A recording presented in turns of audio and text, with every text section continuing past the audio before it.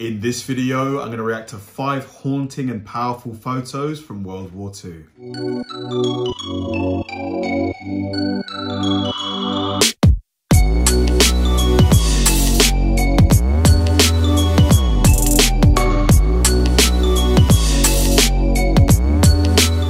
Hi guys, and welcome to another episode of Kabir Considers. This is the place where I react to music, media, sports, anime, anything related to popular culture.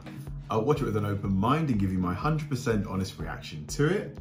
And if you could please hit that like button early, I'd really appreciate it. Now, I love these kinds of videos. Like, World War II is something that, you know, as I get older, I really appreciate, you know, the immense sacrifice of the men that fought in it. You know, I think I watched The Fallen of World War II a few months ago, and just seeing the vast number of casualties. I mean, we're talking like 80+ million people, you know, that's the population of a pretty big country just gone, you know? And obviously relative to that time, the population of the human race was way lower than it is now. So that might have, if you scale it up, we're probably talking like a couple of 100 million people. And the things they went through, you know, fighting in the trenches, you know, just the shelling, just, oh my God, the cold conditions, you know, getting sick. I mean, yeah, it was just a horrendous time to be alive, honestly. And this video here, it was recommended to me, I think in the comment section for that video, The Fallen of World War II. And I knew I had to get to it soon just because, you know, just to see what it was like, you know, the reality of that war. You know, something that we don't really get to see often. And I just know that it's going to resonate with a lot of people, me included. So let's go. This is going to be me reacting to 5 haunting and powerful photos from World War II. Let's do it. World War II was the most deadly war in history, causing the deaths of over 60 million people and leaving much of Europe and the world in ruins. It took place during a period when the camera was becoming... Gosh, look at all these buildings. Wrecked. Man. More commonly used, and as such a huge amount of photos and footage exist which capture the horror, destruction and suffering that the war caused. Here are my choices for 5 of the most haunting and powerful photos from World War II. Number 5. The Prisoner of War. This photo shows a battered and broken German soldier being taken as a prisoner of war after the Battle of Stalingrad in 1943. The man seems to have lost all hope and is no doubt resigned to the bleak fate likely to await him. The expression on his face seems to give some inkling as to the ordeal that he and hundreds of thousands of other soldiers and civilians experienced during the brutal battle. The Battle of Stalingrad was one of history's bloodiest engagements, inflicting a combined total of over 2 million casualties.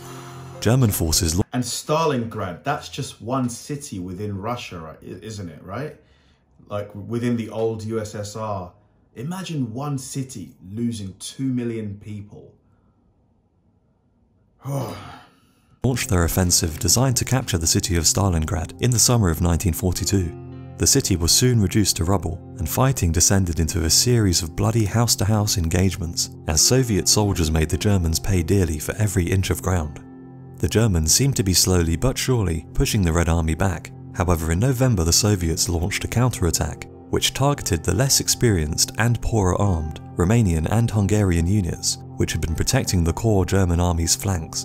The Germans were subsequently cut off and surrounded, and over 200,000 German soldiers were now trapped in the area around Stalingrad. Wow. Rather than attempt to break out and escape, Hitler ordered the men to stand their ground, instead attempting to supply them by air until a rescue force could be arranged. The plan was a disaster.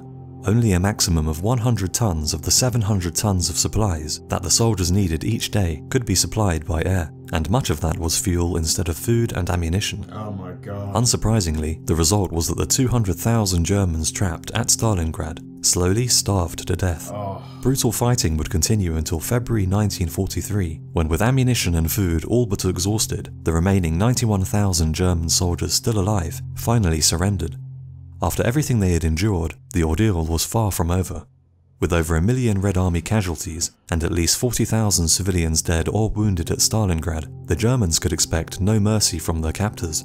Of the 91,000 prisoners taken, only 5,000 would ever return to Germany. Disease, starvation, brutal treatment, and the long march to the prisoner camps inside the Soviet Union would claim the majority of their lives. The fate of the man taken prisoner in this photo is unknown, however it's clear that the odds were stacked against him.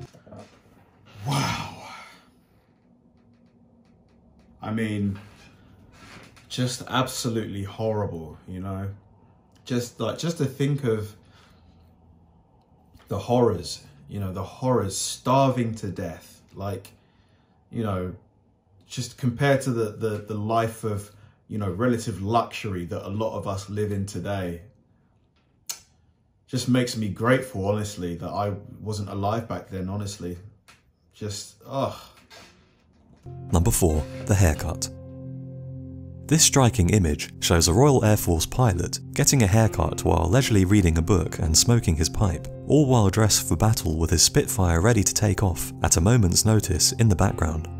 The calmness of the man is surprising and at odds with his situation. The photo was taken in 1942 at a British airfield, and presumably the pilot is on active duty and ready to be scrambled to intercept German aircraft.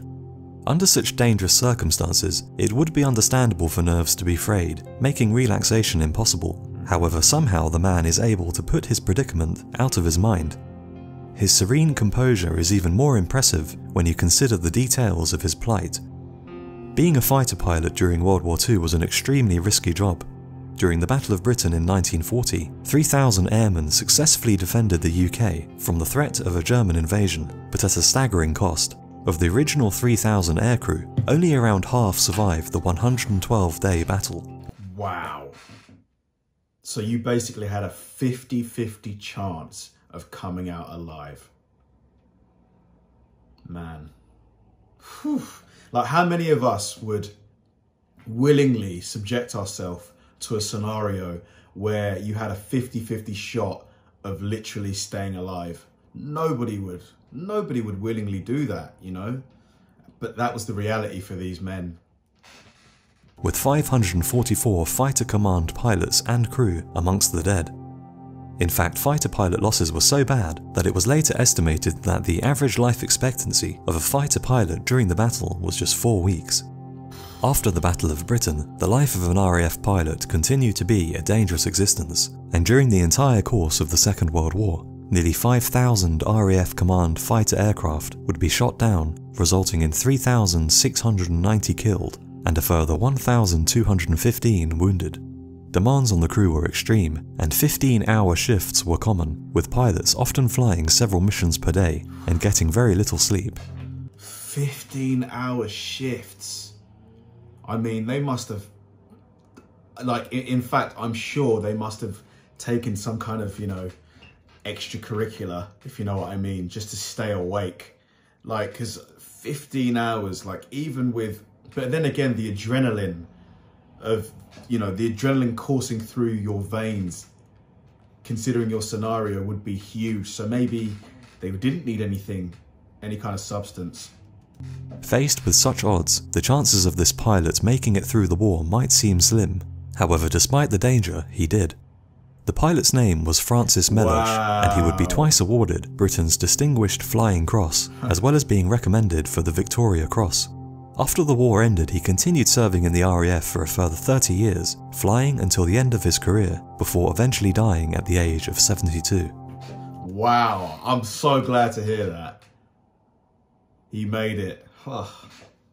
Number 3. The Kamikaze. This image shows 17-year-old kamikaze pilot Corporal Yukio Araki holding a small puppy while 4 other young pilots look on. The picture was taken the day before the men carried out their suicide mission in Okinawa. The word kamikaze means divine wind, and it's associated with the campaign of suicide attacks carried out by Japanese pilots against Allied naval forces in the twilight of World War II. The attacks first began in October 1944 in response to several serious defeats suffered by Japan at the hands of the Allies. The Japanese believed that switching tactics to include suicide attacks might prove more effective and even change the course of the war. Aircraft would essentially become piloted missiles as they would be packed with explosives, bombs and fuel. The pilot would then try to crash the plane into an enemy ship, which would be more accurate and inflict more damage than conventional weapons. Gosh. According to the US Air Force, an estimated 2,800 kamikaze attacks were carried out, resulting in the sinking of 24 ships, damaging a further 368 vessels. So 2,800 kamikaze attacks, only 24 ships sunk? I mean, I don't know about you, but that doesn't really sound like an effective use of personnel, you know? Or what do you think? Like, let me know in the comments. It just seems like a lot of men to send to their deaths, you know? And killing or wounding as many as 10,000 sailors. It's believed that around 14% of kamikazes got through naval defences and scored hits on ships, and around 8% of all ships hit would sink. With the tradition of death instead of defeat firmly ingrained in Japanese military culture, there seemed to be no shortage of volunteers for the missions, with one Japanese official later referring to the number of volunteers as like a swarm of bees, and that bees die after they have stung. 3,860 pilots are thought to have died carrying out these missions, with many of the aircraft even carrying more crew than was necessary, as eager recruits would squeeze their way on board to encourage the pilot and share in his glory. However, other accounts paint a very different picture, with the chosen pilots seemingly nervous and doubtful, many unable to stand up, and being pushed into their planes by maintenance soldiers. Each man's motives for volunteering was likely to have been unique, and it's certain that shame, peer pressure and threats forced many to go unwillingly to their deaths. Aircraft were not the only weapons used in kamikaze missions though. Manned torpedoes were also deployed where the volunteer would guide the weapon through the water and into the hull of an enemy ship. And there were also plans for special attack units, which included submarines, speedboats and divers. 17-year-old Yukio Araki became the youngest kamikaze pilot, and it's believed that his plane was one of two that hit the destroyer USS Brain, killing 66 of its crew, but failing to sink the ship, on May 27, 1945.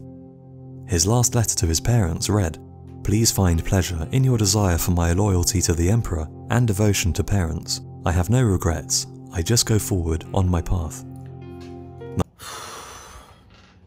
Man, this is powerful stuff, man. Oh, imagine his parents, the emotions reading that.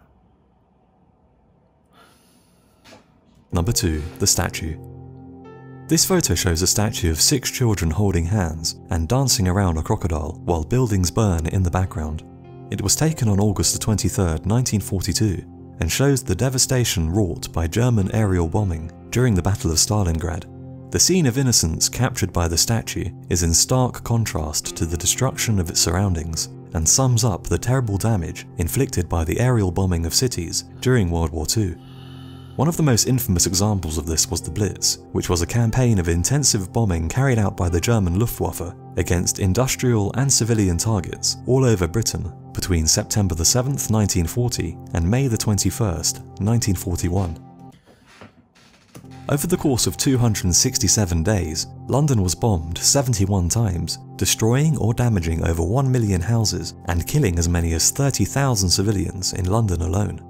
At that time, London contained 9 million people, which was 1/5 of Britain's population, and due to its sheer size, it was difficult to defend and proved a ripe target for German bombers in their attempt to break British morale to continue fighting the war, as well as damage the war economy.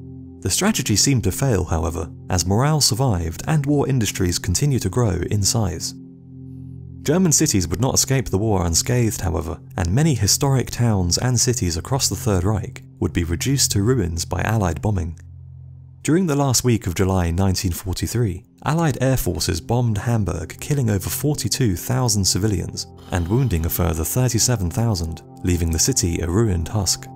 Saturation bombing became a key part of the Allied war strategy, which essentially meant that the entire enemy city would be targeted instead of just industrial or military zones, in the belief that enemy morale could be broken and the economy destroyed, forcing an early surrender.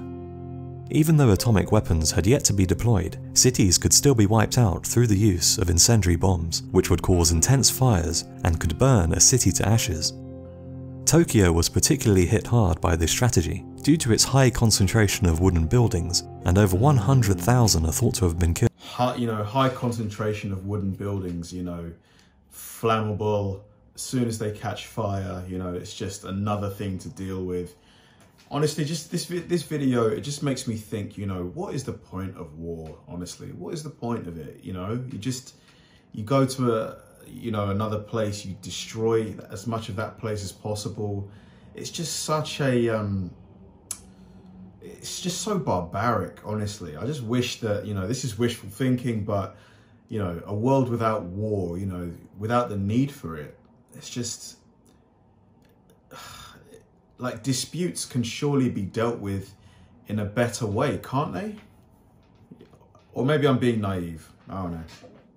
Killed, with over 1 million injured during Allied bombings of the city. Dresden is another infamous example of the potent destruction bombing raids could cause. Before the war, it was known as the Florence of the Elbe because of its beautiful architecture. However, wartime bombing raids would kill as many as 135,000 and destroy all of its renowned buildings. In fact, it's estimated that around 85% of houses in central Dresden would be destroyed in the air raids. Europe and the world had seemed to have been engulfed in a hellish apocalypse, and the photo of the statue seems to perfectly encapsulate the clash between the serenity of normal city life and the deadly reality of the aftermath of the war. The statue went on to be restored after the war ended, before finally being removed in the 1950s. A replica would be installed at the original site on the 23rd of August 2013 to commemorate the 71st anniversary of the Battle of Stalingrad. However, in December that same year, the statue would once again witness destruction during the terrorist bombings which hit Volgograd railway station. Wow. Number 1. The execution. This photo shows 6 ethnic German men facing a Polish firing squad in the opening days of World War II, each man seemingly showing a different emotion on his face. Despair, defiance, fear and acceptance are all on display as each man faces the end in his own way, and the man third from left even appears to be smiling. The picture was taken during a series of killings of German minorities in Poland as a result of the German invasion, which has since become known as Bloody Sunday. On September 3rd, 1939, 2 days after the German attack on Poland, several Germans who were believed to be saboteurs were rounded up and executed in a series of killings that has remained highly controversial regarding everything from the numbers of people killed through to the justification for the killings. Whether or not the men were in fact saboteurs, the Nazis exploited the killings for propaganda purposes, and the invading German army would later massacre Polish civilians in the town where Bloody Sunday happened, as revenge. Such atrocities against civilian populations and enemy soldiers were the hallmark of World War II, and similarly haunting photos of men and women facing firing squads exist all over the internet. In this infamous photo, a captured Soviet spy laughs in the face of his Finnish executioner moments before being shot. Imagine that. You're facing the end. And you can find enough humor in the situation to laugh, laugh in the face of execution. The mindset of that individual, honestly, fascinating. I can imagine the majority of people would be desperately begging, please don't do this. Wow. The man was caught operating in Finland and paid the ultimate price for his service to Soviet Russia, choosing to remain defiant until the end. In this image taken in 1944, a member of the French resistance smiles while facing a German firing squad.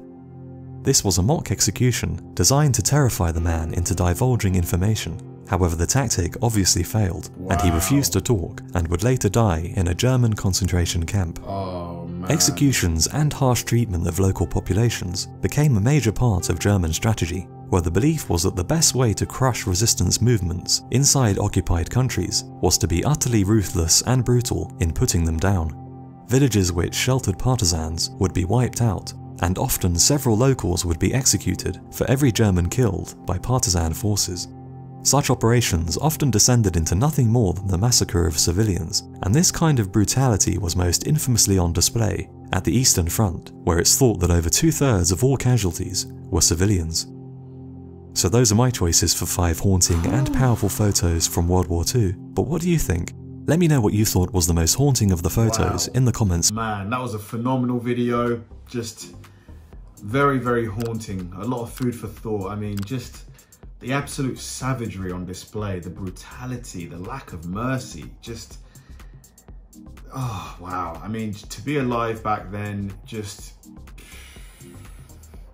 oh, definitely one of the dark chapters of human history for sure. Thanks for watching, guys. If you enjoyed this video, please like, subscribe, turn on bell notifications, and keep throwing the recommendations my way. I know I say it all the time, but they genuinely help me out, because if I know you enjoyed watching something, I'll definitely enjoy reacting to it. So like, subscribe, turn on bell notifications, keep throwing the recommendations, and I'll catch you in the next one.